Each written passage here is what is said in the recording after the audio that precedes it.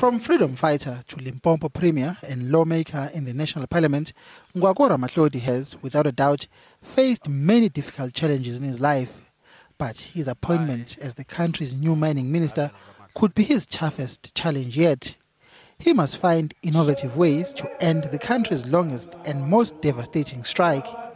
All attempts to break the deadlock have failed, resulting in serious losses for the economy and mass starvation on the Platinum Belt. Ramatlhodi is unfazed by the challenge.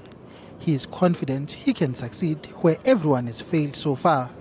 The first step is to seek an agreement between the workers, currently on strike, and with the mining houses. But for Ramatlhodi to have any chance of success, he will need to mend fences with AMCU.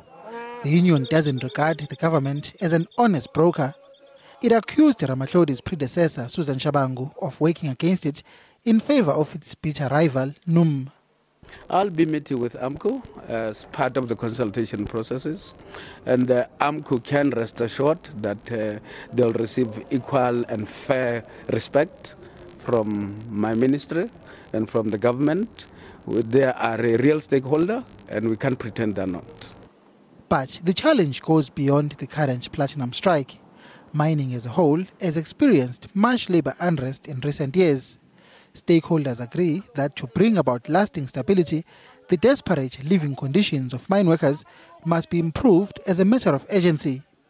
But so far, there's been a lot of talk and little action in that regard. Ramatlhodi says he is already working to change that. I've been talking to people of human settlements already, the ministers here, that it appears to me like they might have to come in fairly quickly to begin to address the issues of accommodation there. And obviously we'll have to talk about sanitation as well, so that we create proper living conditions for the workers out there. Whether Ramatlhodi will succeed where everyone has failed remains to be seen. But there is no doubt that the whole country is praying that he does. Bongini Mutua, SABC News, Johannesburg.